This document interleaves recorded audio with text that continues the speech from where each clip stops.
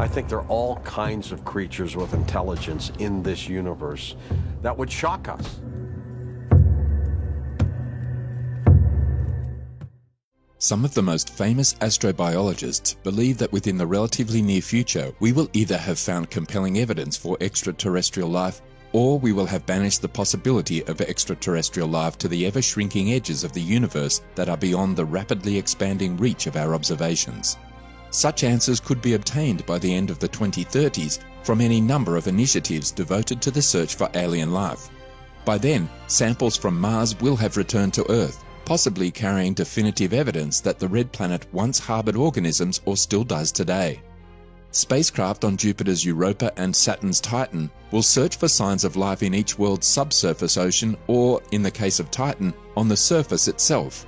Furthermore, powerful telescopes on the ground and in space should be exploring the atmospheres of possibly habitable exoplanets orbiting nearby stars, looking for any that share the same biology-infused cocktail of gases as our own alive Earth. But what about discovering proof of alien life on Earth? Did a researcher come across an alien spaceship?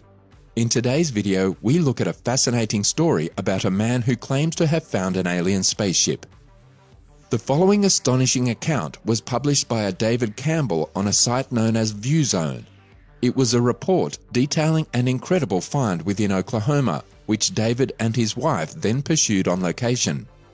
Although the story received little media coverage, people thought the information and images of the event to be incredibly interesting, especially when they considered their earlier research on the peculiar ancient anomaly known as Waffle Rock, a probable fragment of a formerly larger object with possible alien origins that has stayed half buried, lying where it impacted the Earth all those years ago, now covered beneath water as a result of a contentious reservoir project that swallowed the stone and the settlement that grew around it. On the blog, David described the incident with his wife. They had just returned from a weekly 600-mile distribution trip to find an urgent message from a reader in Corbett, Oklahoma. He informed them about meeting a man while out seeking for antique arrowheads in the Kiamishi Mountains when they returned his call. The caller supplied some pretty unclear directions to the location, no names and no callback information. They were intrigued by the narrative and reasoned that the worst that could happen was that they would spend a pleasant Sunday in the mountains. After arriving at the ambiguous site and investigating the woods for several hours, they stumbled upon an exceedingly strange-looking, possibly cyclopean wall. Their initial examinations perplexed them because they had never seen old stone built in this manner. They assumed it was man-made because of the small visible stones firmly interlocking that made up its structure. It's possible that they didn't fully comprehend the magnitude of their find until after they ascended to the top of the structure. The stones seemed to be a highly intricate arrangement of interlocking various mineral or metallic compounds, typically with a honeycomb structure from the other side, the layers of which are the result of exceedingly precise layers layered together to form interlocking blocks of iron similar to stone. What I saw there began to seep into my brain like ice water, he said on the site. Jumbled about haphazardly were acres of squared, dressed and notched stones. It felt eerie standing atop those ruined ramparts with all those strewn stones like a desecrated cemetery. Were these bizarre fragments ever part of a single massive object? They clearly resemble Waffle Rock, which is located in West Virginia. Are these two strange artifacts linked? Were they ever a part of an ancient semi-fossilized alien craft? What David uncovered could be yet another piece of the puzzle that is the Waffle Rock mystery. In many instances, peculiar rocks composed of unusual metals are thought to be the result of furnace activity. Nonetheless, we hope that more research be conducted into this clearly massive and intriguing location. How did this unusual object end up smashed into fragments in the middle of the Oklahoma forest? The ancient Baltic Sea anomaly is another odd artifact formed from a similar anomalous mineral metallic-like material. Are these weird relics both old spaceships? More information about David and Sue's strange discovery is certainly required. But what exactly is the mystery around Waffle Rock? Just outside the visitor center of Jennings-Randolph Lake in Mineral County in the US state of West Virginia is a large piece of rock on display. A consistent waffle-like geometry pattern of elevated, darker stone runs in almost perfect straight lines over the surface of the rock on one side. The lines intersect at different angles, generating deep pockets of lighter colored material. The unusual patterning on the so-called waffle rock is caused by natural erosion, but numerous alternate hypotheses about its origins have arisen over the years, and these include the usual suspects: aliens, enormous reptiles, and ancient Indian societies. The US Corps of Engineers provides some information about the formation of the rock. The sandstone layer that makes up the rock were initially deposited some 300 to 250 million years ago.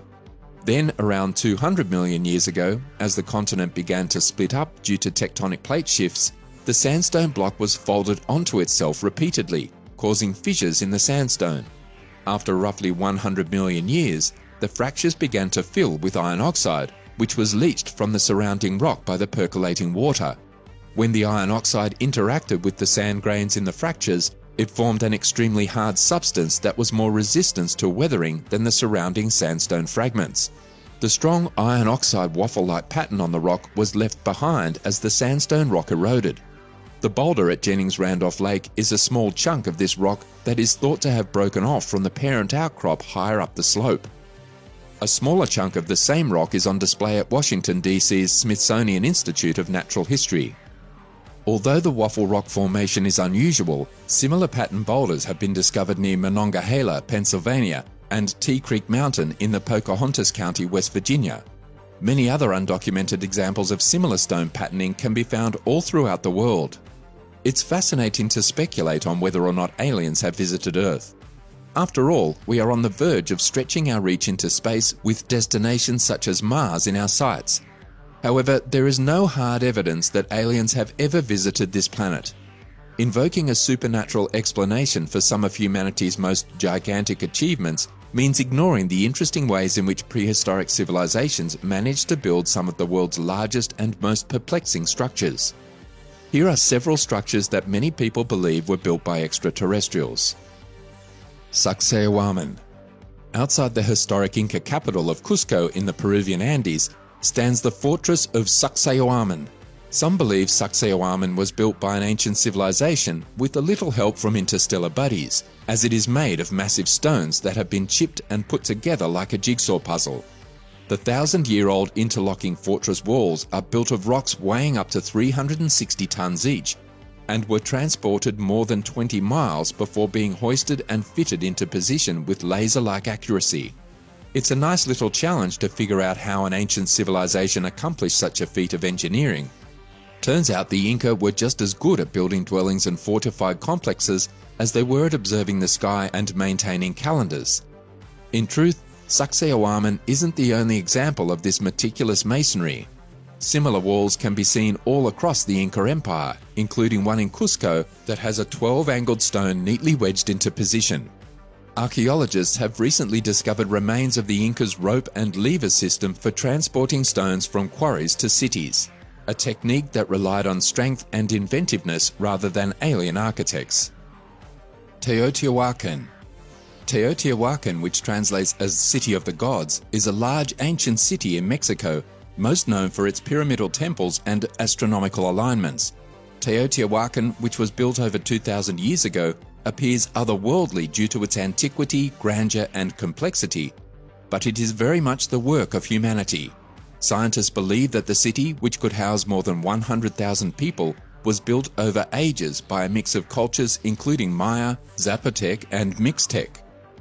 Teotihuacan, with its mules, tools, transportation system, and indications of superior agricultural methods, is often regarded as far more technologically advanced than could have been conceivable in pre-Aztec Mexico.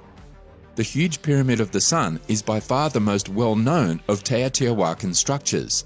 The pyramid is one of the largest such structures in the Western Hemisphere, and its unusual alignment is thought to be based on calendrical cycles. Easter Island. The mysteries surrounding the Moai, Easter Island's fleet of giant stone statues, are similar to those surrounding the other locations covered here. How in the world did the Rapa Nui make these figures more than 1,000 years ago? And how did the Moai end there on Easter Island in the first place? The almost 900 stone-carved human figures are scattered over the flanks of the island's extinct volcanoes. The sculptures, which stand 13 feet tall and weigh 14 tons, appear to have been sculpted from the Rano Raraku quarry's soft volcanic tuff. There, more than 400 statues are still in various states of construction, with some completed figures awaiting transportation to their intended resting place. The motives for carving the moai are unknown, however they were most likely carved for religious or ritual purposes. It's still unclear what happened to the stone crafting Rapa Nui, although one popular hypothesis holds that their society was destroyed by an environmental disaster of their own design, something that could have been avoided had ancient aliens conferred their infinite wisdom on the community. Stonehenge. A massive circle of stones, some weighing up to 50 tons, can be seen in the English countryside near Salisbury.